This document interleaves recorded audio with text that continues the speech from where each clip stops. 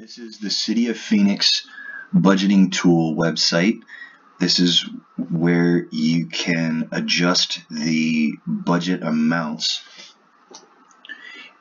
There's a video here that gives you more description of what the budgeting tool is and how it works. If you scroll down, you will see just a little screenshot of the budgeting tool itself. You will want to click on the link that says see how the budgeting tool works. Takes you to this page here. You'll want to click Get Started. And this opens up the budgeting tool itself.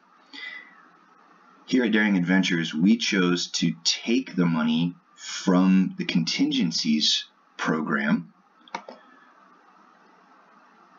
They are done in $1 million increments, so you will subtract $1 million, or however much you choose, from the contingencies. And in order to balance, you will want to open up Community Enrichment, and there is a Parks and Recreation section that you can add to.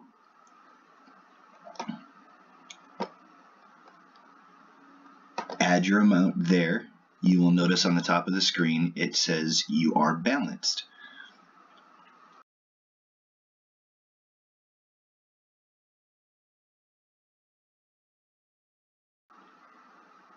After you are finished, you go down to Submit. Another pop-up window will come up. You enter your first name, last name, the council district in which you reside. There are other web pages on the City of Phoenix site that have maps and everything that will give you this information if you're uncertain.